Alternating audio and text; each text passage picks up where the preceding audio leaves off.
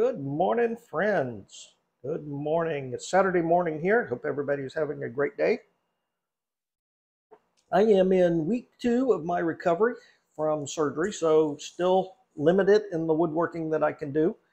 Not, completely out, but I got to be careful. So today I want to talk to you about one of the things that I think has slowed my woodworking down dramatically. I've kind of alluded this in some of the other videos, but given my age and the number of years I've been doing this, I really feel like I'm way behind where I should have been. So just wanted to kind of share this with you, let you know kind of where I'm coming from here. So, I have always considered myself to be a humble person. And when I say humble, that means I've always held my own accomplishments and my own abilities in fairly low esteem. And at times, I think I've even suffered from what is known as imposter syndrome. Now, imposter syndrome, I'm sure other people out there have uh, had this as well.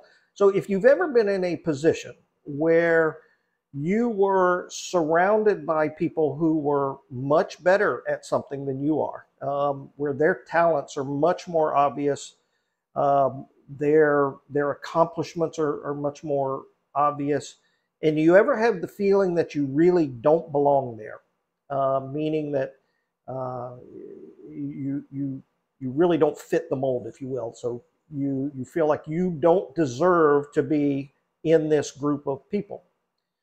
So that's what has become known as imposter syndrome. So is it a big deal? No, it's not. It's something that a lot of people feel, and I think most people at some time have felt it. So if you've ever been given any kind of award or recognition for accomplishments or inclusion into a group where you don't feel like you deserved it, or whether you felt like you belong there, then that would be called, imposter syndrome. Um, so, I think the first time I ever noticed that was when I went off to college. So I grew up in a very small town, Central Florida, surrounded by, close friends, family, people who loved me, probably even protected me up to a certain point, and always considered one of the quote smart kids. Once I got to college, all of a sudden I was surrounded by kids that were way smarter than me, way more accomplished than I was, and I really started to feel like I didn't belong there because these kids were so much better than I was at what we were doing. And at the time, I really didn't recognize the gift that I had been given, surrounded by these amazing kids that were absolutely the best at what they did. And rather than accepting that as a gift and as a blessing, I really ended up shrinking into my own insecurities and withdrawing. And college became a struggle for me, but it was a struggle that I kept hidden and that I chose to go through on my own. All right. So this has kind of played out in numerous times where I've been surrounded by people that were well accomplished, and I became insecure and kind of closed off and didn't want to share. And I'm assuming we've all been there. I know I've been there. So have any of you ever gone through a similar situation?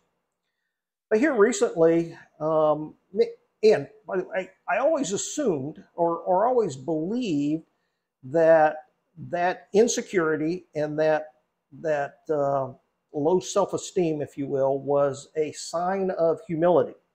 That I was humble, that I did not see myself in a prideful way.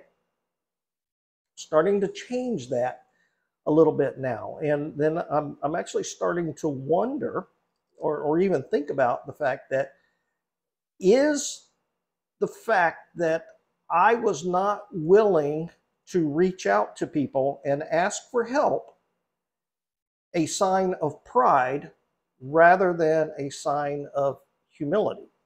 Okay, so we've all heard the saying, pride goes before the fall. It comes from the Bible, and the verse is actually, pride goeth before destruction, the haughty look before a fall. We've made the common term, pride goes before a fall. And the Bible has lots to say about pride and how much God dislikes pride and how bad pride is for a person. Right? So for me to even think about the fact that I was engaging in prideful behavior, well, that really kind of hurts my heart. That stings a little bit to think about that. But now as I really think through and look back, now that I've got all these years behind me, I look back and I see things that I could have and should have done differently. That's not the same as having regrets. That's just, analyzing what has gone on in the past. But recognizing that there are things I could have done differently that would have caused my progression in anything. And woodworking is only one example, but it caused my progression to have actually accelerated. Is that a form of pride? All right. So what has this got to do with woodworking? I mean, if you've signed on to this podcast, you're actually wanting to hear about woodworking. So what has this got to do with woodworking? So the first question that you have to ask is, what is the single biggest or single fastest way to improve your woodworking? So what is the single fastest way to improve your woodworking? And you might say things like, well, get out in the shop and practice. Okay, and that's a good thing. Don't you got to practice. You got to put the time in. So that's a good thing. Watching YouTube videos. I've done lots of that. So watching YouTube videos is certainly a way to learn. Reading books. There's some excellent books out there on woodworking that you could read. In any number of woodworking magazines that you could subscribe to and read. All of those are excellent ways to help improve your woodworking. But the single fastest way to improve woodworking is to surround yourself with people who are better than you. Okay? That means joining a club, a woodworking club. Finding an experienced woodworker who has been there, has the tools and the expertise and things like that can guide you and help you as you go along. Okay. So these are all, I mean, that is the best way, So what stops people?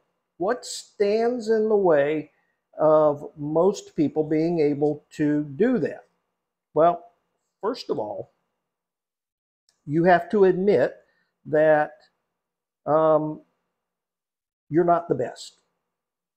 Not only do you have to admit that you're not the best, you have to accept the fact that you're not the best and that you're not even close to the best. All right? You also, and I guess it goes further than that, okay?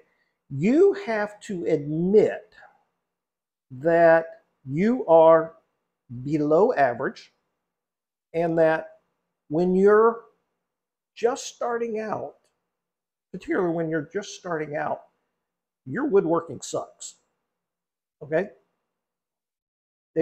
Just no doubt about it. And we've all been there. Every one of us that started, the first time we cut a board or the first time we did any activity, it was terrible. It was terrible, okay? But we've all been there. We've all done that. So you have to acknowledge that your woodworking is not where you want it to be. So that's really important. Okay. Now the next thing, and this is super hard. I mean, this is incredibly difficult to come to grips with, is no one cares. No one cares that your woodworking looks like a beginner. Okay. Nobody cares that your woodworking sucks. Okay. And that's not a bad thing. Okay. What they care about is that you are out there engaging in something that you enjoy and that you have a desire to improve, and they don't care that you are an absolute beginner. Okay. Now this concept right here, this freaks me out, by the way. You know, trying to get over the fact that nobody cares, nobody judges, nobody really is going to criticize you for being a beginner. Exactly the opposite. Every woodworker that I know, and I hate to get into too many generalizations, but I know a lot of woodworkers, and every woodworker I know is not only willing, but they're very eager to celebrate your successes as a beginning woodworker. From that very first cut, through the wonky box that you build that's out of square, all the way up to a fine piece of furniture. They are willing to support you and encourage you and help you along the way. Okay. Now I say this looking backwards, and this is what I wish I had known and embraced so many years ago, is to have surrounded myself, or at least gotten involved with people that could have helped me, encouraged me, given me direction.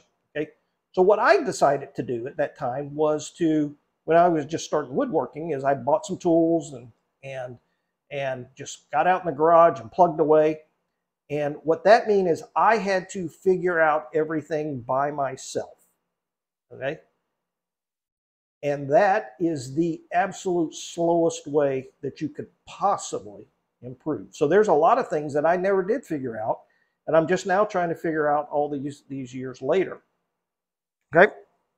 So if you can accept the fact that no one cares that your woodworking is a beginner level, if you can accept that, and if you are willing to let people see that, okay? If you're willing to let people see the fact that you are not an experienced or competent woodworker, man, they are going to accept you, they are going to help you, and they are going to enjoy, the process of helping you to the next level. Okay. So this is something I just thought about, not even in my notes here. So this is a freebie for you. All right. If we, as beginning woodworkers, in any sense, if a beginning woodworker is not willing to ask for help and allow other people to help, are we in some way denying that other person the joy and the pleasure of being able to help? Okay. So if you think about it in terms of blessings, are we denying other people the opportunity to bless us with their knowledge and with their skill? Okay. So think about that. All right. So the title of this message is Be the Idiot. Where does that come from? Some of you have probably heard the name Simon Sinek. I'm not sure that's how you pronounce his name, but I watch some of his videos every now and then, and he is known for helping companies improve their culture in business, relationships, and all that kind of stuff. And I've watched a few of his videos. It's not something I watch often, but there's one thing in particular that really stood out to me. And I watched a video clip. It wasn't even the whole lecture he gave, but a video clip where Simon says, you need to be willing to be the idiot in the room.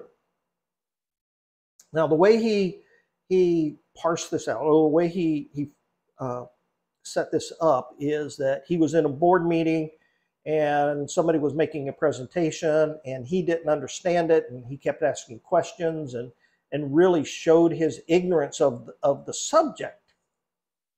And at the end of the presentation, other people came up to him and said, hey, I appreciate you asking those questions because I didn't understand it either.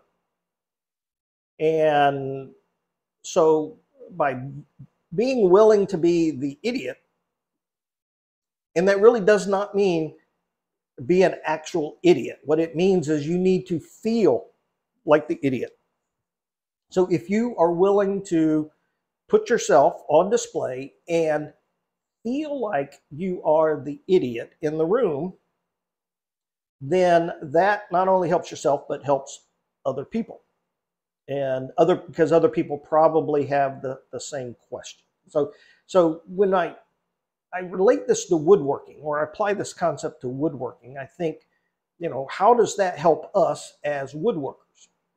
And the reality is that if somebody goes to a club for the very first time, especially as a beginner, there's the real possibility that they're going to feel like the idiot, because you're going to be surrounded by people with years of experience, a fully equipped shop that they have accumulated over years. Okay, you don't just wake up and have a fully equipped shop, because that's very expensive. You have to accumulate your tools and equipment over years. If you're willing to put yourself in that position and say, I don't know how to do this, I am an absolute beginner and I need help, that means you feel like the idiot in the room. But if you are willing to do that, then so often these people are going to, graciously and enthusiastically help you. Okay. Now that doesn't mean you have to be even a club. Clubs are great, and there's the fellowship, the socialization, as well as the skill building and things like that. But it could be as simple as finding a woodworker near you that has some experience and has some stuff, and asking them if they can help you.